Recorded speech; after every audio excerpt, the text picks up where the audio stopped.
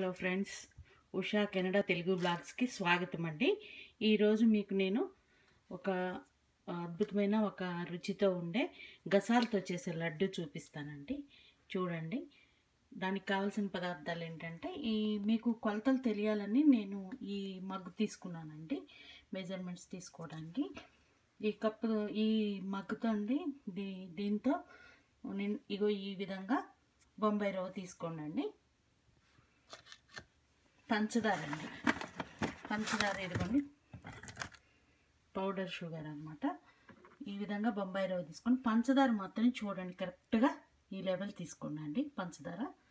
అదేవిధంగా ఇదిగోండి గసాలు ఈ కప్పుతో ఇవి తీసుకోండి. కొంచెం ఎక్కువ తక్కువ వేసుకున్నా పర్వాలేదు, నేను డ్రై రోస్ట్ చేసుకున్నాను. ఇదిగోండి పప్పులు అండి, బాదం జీడిపప్పులు మీ ఇష్టం ఎన్నైనా వేసుకోవచ్చు. ఇది యాలకులు పంచదార పొడి అండి. ఇది కూడా మీ టేస్ట్కి తగ్గట్టు మీరు వేసుకోవాలి. ఇంకొకటి విచిత్రమైనది ఒకటి ఉంటుందండి, ఇదిగోండి కస్టర్డ్ పౌడర్ అండి దీనిలో వేసుకోవడానికి. చూసుకోండి, పంచదార మీరు ముఖ్యంగా రవ్వ గుర్తుపెట్టుకోండి. రవ్వ నిండా ఇలా తీసుకొని పంచదార మాత్రం ఇక్కడికి తీసుకోండి. దీనివల్ల మీకు వచ్చిన పెద్ద ఇబ్బంది కూడా ఏమి ఉండదండి. పాకం చూసుకోవటం ఒక్కటే దీంట్లో ముఖ్యం, కానీ పంచదార తక్కువైతే తీపి తగ్గుతుందండి, ఎక్కువైతే తీపి ఎక్కువైతుంది, అంతేగాని పాకం చూసుకోవడంలోనే ఉంటుందండి దీనిలోది. ఇప్పుడు మీకు నేను ఇవి ఎలా తయారు చేయాలో చూపిస్తానండి. నా ఛానల్ సబ్స్క్రైబ్ చేసుకోండి. ఇదిగోండి ఈ విధంగా నేను దీనిలోకి వేసేసుకున్నానండి. అదేవిధంగా కొంచెం బటర్ వేసుకుంటున్నానండి. మీ దగ్గర వెన్న ఉంటే వెన్న కూడా వేసుకోవచ్చు అండి. ఒక 2-3 స్పూన్లు వేసుకుని ఈ రవ్వ కమ్మని వాసన వచ్చేంత వరకు వేయించుకోండి. రవ్వ ఒక్కటి మాత్రం కొంచెం ఒక 2 స్పూన్లు నెయ్యి వేసి వేయించుకోండి. మిగతా అంతా మర్చిపోయానండి, ఎండు కొబ్బరి కూడా అంటే డ్రై రోస్ట్ మాత్రమే చేసుకోండి. ఎండు కొబ్బరి కూడా డ్రై రోస్ట్ చేసి పెట్టుకున్నానండి. ఎండు కొబ్బరి, గసాలు, ఈ డ్రై ఫ్రూట్స్ మాత్రం డ్రై రోస్ట్ చేసుకొని పెట్టుకోండి. రవ్వ మాత్రం కొంచెం ఒక 3 స్పూన్లు బటర్ కానీ నెయ్యి కానీ వేసి కమ్మని వాసన వచ్చే వరకు వేయించుకోండి, మీకే తెలుస్తుంది. ఇదిగోండి రవ్వ వేగిపోయింది చూడండి. ఇది ఎర్రగా ఏమీ వేగదండి. ఎప్పుడైనా బొంబాయి రవ్వ మనకి ఉప్మా రవ్వ మనకి ఎర్రగా ఏమి వేగదు, కమ్మని వాసన వస్తుంది, అప్పుడు ఆపేసుకోండి. నేను కొంచెం క్వాంటిటీ ఎక్కువ తీసుకున్నానండి. దీంతో 2 కప్పులు దీంతో ఈ మెజర్మెంట్ దాంతో 2 మగ్గులు నేను ఇది తీసుకున్నానండి, రవ్వ తీసుకున్నాను. కొంచెం ఎక్కువ కావాల్సి నాకు నిండా రవ్వ తీసుకున్నాను. ఇక్కడికి రవ్వ తీసుకున్నాను, ఇక్కడికి పంచదార తీసుకున్నాను కదండి. దీంతో 2 పంచదార వేసుకున్నానండి. దీనిలో వేసుకుని ఇక్కడికి నీళ్ళు వేసానండి, ఇక్కడికి వాటర్ వేసాను. వేసి పాకం రావడానికి చూస్తున్నాను. స్టవ్ ఆఫ్ చేస్తున్నాను. ఈ లోపల అండి మనము ఈ వేయించుకున్న కొబ్బరి, యాలకుల పొడి, ఈ పప్పులండి, నెక్స్ట్ మనం గసాలు వేయించుకున్నాం కదండి. ఈ గసాలు ఒక్క తిప్పు మిక్సీలో అట్లా తిప్పాలండి. మరీ ఎక్కువ పంట కింద పడవు, మరీ పేస్ట్ అయితే కూడా బాగుండదండి. ఆ పొడి వేసేసుకున్నాను. దీంట్లో పాకం వచ్చిన తర్వాత మీకు చూపిస్తాను. మర్చిపోవద్దండి, లైక్ కొట్టండి. నా రోజు ఒక వెరైటీ వంట మీకు చూపిస్తాను. మీకు చాలా తేలిగ్గా ఇంట్లో చేసుకునే విధంగా నేను చూపిస్తానండి. కొత్త వాళ్ళు కూడా తక్కువ క్వాంటిటీతో మీరు చేసుకోవచ్చండి, ఇబ్బంది ఏమి ఉండదు, అంత మంచిగా వస్తాయండి. చూడండి, నా Usha Canada Telugu blogs subscribe చేసుకోండి, చూస్తూనే ఉండండి. ఇదిగోండి ఈ విధంగా మొత్తం అన్ని విధంగా కలిపేసేసుకున్నానండి నేను. రవ్వ, డ్రై ఫ్రూట్స్, గసాలు, ఎండు కొబ్బరి, యాలక్కాయ యాలక్కాయ పౌడరు ఇవన్నీ కలిపేసుకున్నానండి నేను. చూడండి, ఇప్పుడు ఇది పాకం వచ్చిన తర్వాత ఈ పాకాన్ని ఇందులోకి షిఫ్ట్ చేసేసుకొని మనం లడ్డు ఎలా చేసుకోవాలో చూద్దామండి. ఇవి 2 నెలలు ఉన్న వాసన రావు, పాడవు అండి, ఎందుకంటే పాకంతో చేసుకున్నాయి కదా. అదే పాలతో చేసుకుంటే అండి, పాలు పోసి చేసుకుంటే మాత్రం మీకు 4-5 రోజుల కంటే ఎక్కువ ఉండవండి. పాకం వచ్చింది చూడండి.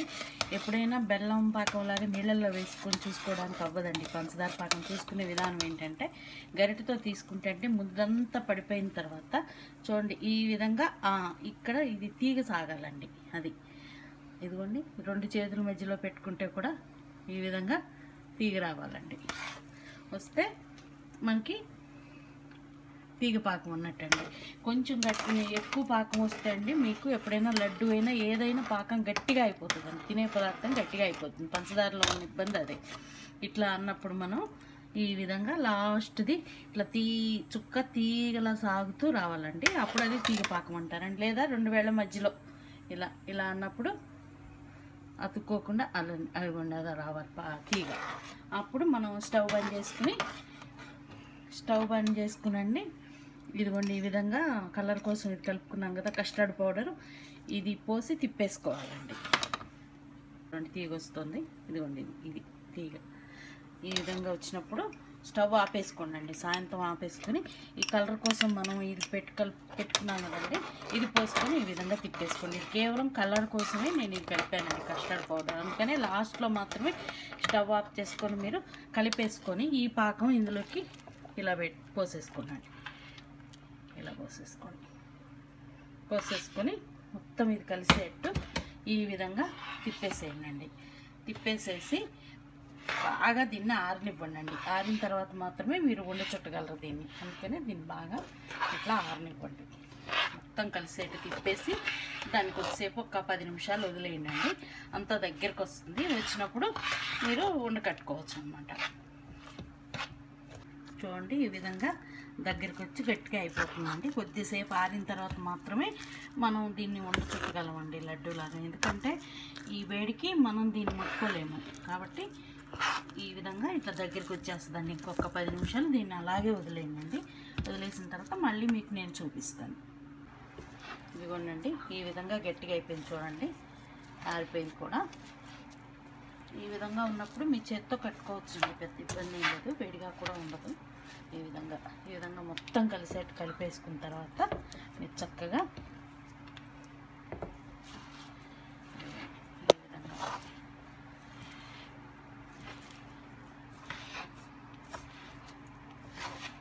సైజు మీ ఇష్టం అండి, అది మీకు నచ్చిన సైజులో మీరు చేసేసుకోవచ్చు, ఇబ్బంది ఏం లేదు.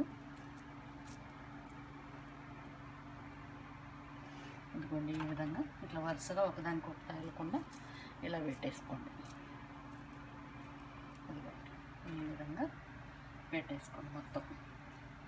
ఇదిగోండి అన్ని లడ్డూలని నాకు ఈ సైజు లడ్డూలు 60 అయినాయండి. ఏది ఈ క్వాంటిటీ మగ్గుతో 2